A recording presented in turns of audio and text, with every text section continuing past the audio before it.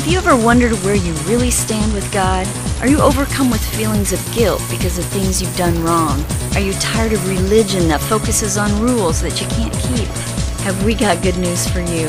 It's time to listen in on some casual conversation with Mike Kapler and Joel Brueseke and discover what true freedom is all about. This is Growing in Grace. Oh, let's do it. It's Growing in Grace, the podcast number 640. And I'm Joel Brueseke, along with Mike Kapler. And Cap, something quietly passed us by, just real quickly. Like I said, Groundhog Day. Well, but that was a few weeks ago. Yeah, I guess it was. Actually, at the time of this recording, it was very recent. But by the time this program is ready, it was a few weeks ago. And also, at the time this program is ready, what I'm about to say is yet to happen. But at the time of this that it's uploaded, it's already happened, and that is that our 13th year. We passed 13. We've been doing this podcast for 13 years now, and that would have been. This is going to be uploaded on February 25th, and on February 10th, 2005, our very first podcast was aired, and so it's been 13 years now that we've been doing this. So happy to be starting our 14th year of the Growing in Grace podcast. Well, I'm glad you got that out, because for a minute there I thought we were going to start talking about time travel. We're recording at this time. This hasn't happened yet. Now it's going to happen. And our next guest will be Doctor Who. Is he on first or second? He's on sometime in the past, but at a future time. 13 years. Gosh, that has gone by fast. I didn't realize, because I don't really stop to think about it, I didn't realize that it had been quite that long. It feels more like 12 to me, but that's just me. Feels like 13 in 2 weeks to me. Well, that must be it. I'm a day off. So, did you ever think when we started? I can still remember doing our first podcast. I don't remember all of them in between, but I remember those first ones, and boy, that felt awkward. Yeah, it's true. You and me were both in radio, but we didn't really do a whole lot together on the radio. You did the morning show with somebody else, and I was usually on by myself, mostly just naming songs and reading PSAs, and so we hadn't really done a whole. But you and I had spent a lot of time just, like when I'm heading out the door, talking about grace, talking about the Lord, talking about Jesus, and but we had never really sat down and had a conversation like what happens on this podcast. And so I go back and I cringe sometimes when I listen to some of our earlier podcasts. but yet I think the message has pretty much stayed the same. Oh, you would tell me that, because I haven't gone back and listened to many of those old ones. I have not. Oh, it's been a while for me, but and now that you tell me that you cringe, I don't think I want to go back. But one thing you will probably agree with, though, no matter how different they may have sounded back then, our message really hasn't changed that much. I mean, righteousness by faith. I mean, that was a big part of what we started out with. As the years went by, we started talking more about, as we grew in our understanding of God's infinite grace and unconditional love through the gospel, we began to communicate other things about it, that other dimensions to it, and we'll probably continue to do that as we started talking more about, separating the old covenant from the new, and how the law should have no place in the life of a Christian. I mean, a whole bunch of different things, and I think even sometimes when we go back and expound upon some of those same things, we see them from a different perspective, and maybe can communicate them, with just a different added dimension that maybe will help all of us begin to grow even further in our understanding of God's grace. Yeah, and I think over the years, too, social media, of course, has really taken off, and we've been able to interact with a lot of people, even more so than in the beginning of when we first started the podcast, and that sometimes spurs thoughts from you and me of things to talk about, things that we want to address, things that people are bringing up in the church today that we feel needs to be addressed or would be something good to talk about, helpful for people, whether it's addressing some sort of legalistic issue or just maybe somebody has had a question about God's grace, about this hyper grace gospel, or things like that. We've been able to grow in our own understanding just through interacting with people, and then also we've been able to just again use some of those conversations online to spur what we talk about here. Absolutely. Well, we've been on a series of sorts, summarizing the Scripture. It's called. You can call it whatever you want. We're just trying to put some snapshots out there, if you will, some pictures to try to help us see the bigger picture of the Bible. I mean, the Bible can be somewhat of a complicated book because it's not really just one book, right? It's a whole bunch of different books, but it's compiled into what we call this book called the Bible.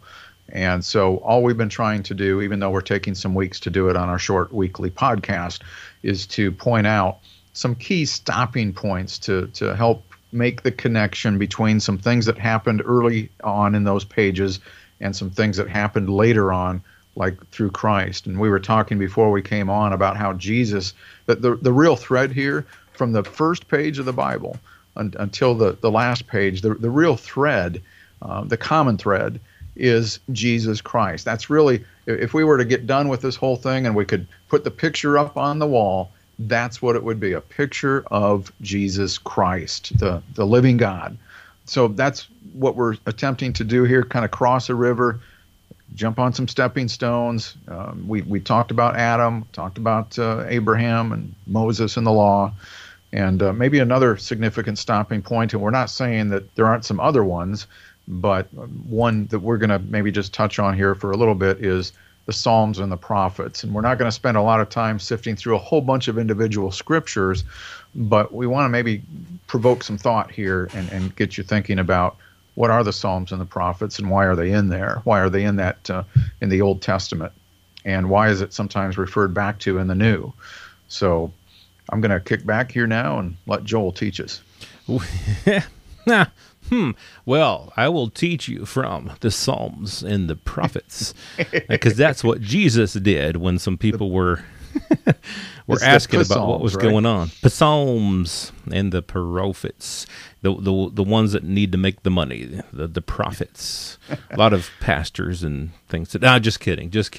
But one of the Psalms in the Proverbs, one thing that you had said before we started talking here, before we started recording, it had something to do with how the Psalms and the Proverbs, a lot of people will go to them for inspiration, for learning, to learn things, but it was much more than just learning precepts and much more than learning principles for living. And in fact, now that we're in the new covenant era, a lot of these things you can look in the Psalms and in the Proverbs, and they were perhaps foretelling what was going to happen. And some of these things that you'll find in the Psalms, for example, I mean, we just got done talking about the law. We spent a few weeks on the law. And just one thing that has to do with that was, something that David had said in Psalm 119, how can a young man cleanse his way? By taking heed according to your word. With my whole heart I have sought you. Oh, let me not wander from your commandments. Your word I have hidden in my heart, that I might not sin against you. And he goes on and says, I will meditate on your precepts and contemplate your ways. I will delight myself in your statutes. I will not forget your word. And somehow David had, under the law, had come up with the idea that if he would just meditate on God's commandments, meditate on the word, then he wouldn't sin against God. Well, how well did that work for him? Bathsheba, anybody? Sending her husband to the front lines, anybody, and having him killed. And so this is just one of the aspects and we'll look at a few other things here with the Psalms and the Proverbs, but one thing that we can see in there is that just because a psalm says something, just because something was written in a psalm, doesn't mean that it's a principle for us to follow today. If there is something in there that happens to go along with life in Christ, with the new covenant, then sure, we can certainly look to that and gain some understanding from that. But something like this, what I just read from David, he didn't have this understanding that Paul had. Paul said, when the commandment came, sin revived, and I died. He said he thought the commandment would bring life, but he found it only to bring death. David, under the old covenant, had not had that revelation, and of course, Jesus Christ hadn't come yet. So some of these things are still old covenant things. and looking ahead to the new covenant. And so I will swerve it back to you. That's an excellent point, Joel. Psalm 119, I think one of the longest psalms, if not the longest in the Bible. I had done some editing on my book where I had actually addressed this psalm just a little bit. I think I removed a lot of it from the final copy, but just a little further down from where you were reading, teach me, O Lord, the way of your statutes, and I will keep it to the end. Who's this guy trying to kid? Give me understanding that I may keep your law and observe it with my whole heart. Lead me in the path of your commandments, for I delight in it. And your point was well taken. And we covered some of this in past podcasts and even in recent weeks with our the last few programs where we were talking about the law, where Paul was talking. The Apostle Paul was looking back now. He'd received this new gospel by revelation, right? Taught by Jesus himself. And, if Paul had been alive when David was alive, he'd have probably been saying the same things, because Paul admitted he thought that this law, these commandments, these statutes, that they were going to be given him life. And he found out the opposite was true. They brought him death. So you can read through these things and think, well, and a lot of times you'll hear, preachers just always substitute the word law with the word the word of God. They think, well, if it says law, that just means the word of God. Well, there is the word of God involved here, but that doesn't always mean that it's a word that is meant for us today in a new and better covenant. And so when you're reading through the Psalms and even some of the Proverbs, you're going to find a whole bunch, more than you know, a whole bunch of stuff that doesn't apply to us today. I'm not saying all of it, and we want to take this further too, by the way. We want to point some things out, I think, about why the Psalms are in the Word of God, why they're in the Bible. And we're going to use some New Testament scriptures to talk about that, even some things that Jesus said.